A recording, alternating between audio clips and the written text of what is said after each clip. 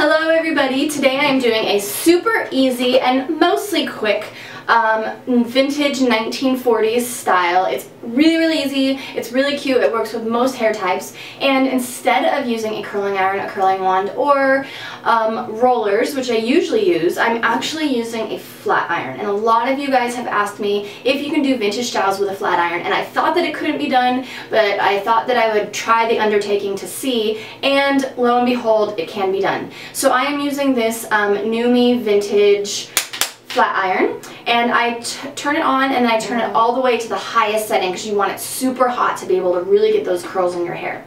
So Nume is super awesome, and they have given me some discount codes for you guys. So if you go to Nume and you are checking out, use Cherry 120 and that'll get you $120 off of all of their sets.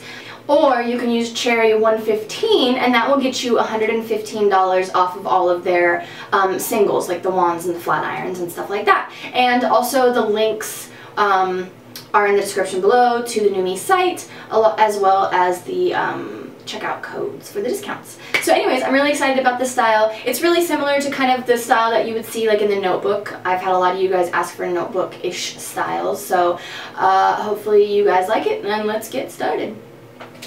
Okay, so you're going to start section by section, and I am actually growing out baby bangs. So I'm just going to do my bangs as one section, and I'm mostly just kind of curling them away from my face just to get them out of the way. So I don't want to put a ton of curl in them because, as you can see, they're really short, so if I put a lot of curl in them, they're going to look really weird.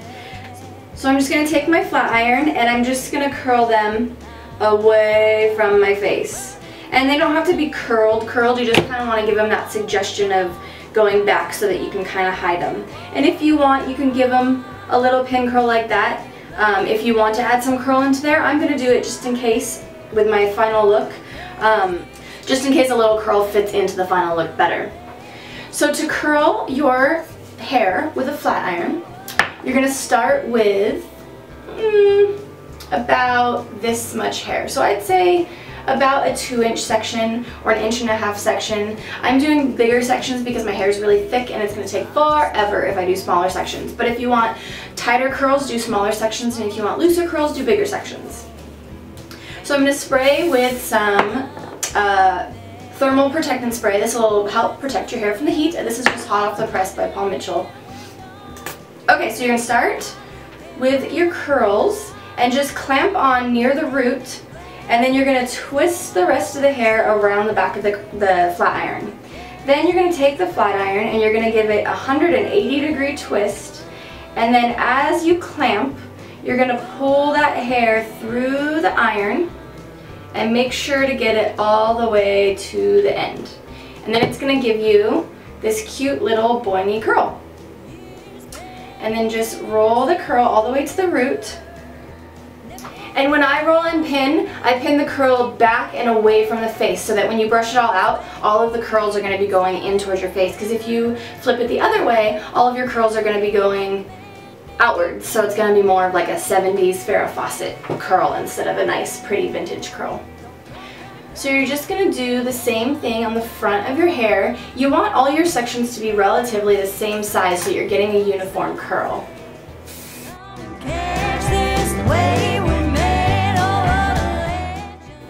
And the cool thing about doing curls with a flat iron versus a curling iron, especially if you have really layered hair, is that it's going to grab all of those layers. So you don't have to worry when you're using a curling iron to get the ends all the way through the clamp. You don't have to worry about the kinked edges. As long as you pull the flat iron all the way through the end of your hair, it's going to get all of the ends that are there. Storming down that railroad track. And the key is to do this really slowly also, because you really want the heat to be able to concentrate through the hair as you're moving it down. Because when it's curled into a curling iron, it's just sitting there getting heated, but when you're doing it with the flat iron is moving through the hair, so you just don't want to move it too fast. So now you've got your first row of curls. Now when you get to this side, you just want to make sure that you're moving the curling iron in the opposite direction because it's on the other side of your head. So you just want to make sure that you're still rolling the iron downwards. Cotton fields are just like home. and then roll it up, pin it away from your face, and there you go. Now you're just going to do your whole head the same exact way. Okay, so give it enough time to cool all the way, and when it's cool, you're just going to go through and take out all of those pin curl clips. Now be really careful when you're taking them out not to pull on the hair, and also make sure when you take them out that all of the curls are falling in the same direction. Okay, so when it's all unpinned, you're just going to run your fingers through the hair to kind of loosen the curls and get them to set together. So I'm not going to actually use this curl. I'm just going to take this side, and right at my temple is where I'm going to part it. And then I'm going to give it a little spray to get all the hair to lay in the same direction.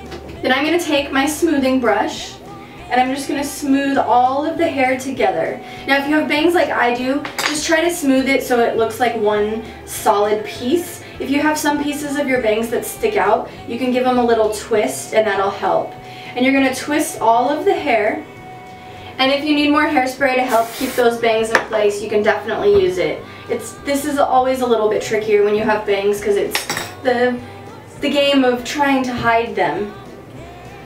So once you kind of have the bangs set in there, you're going to twist the hair, and then you're going to push it forward a little bit.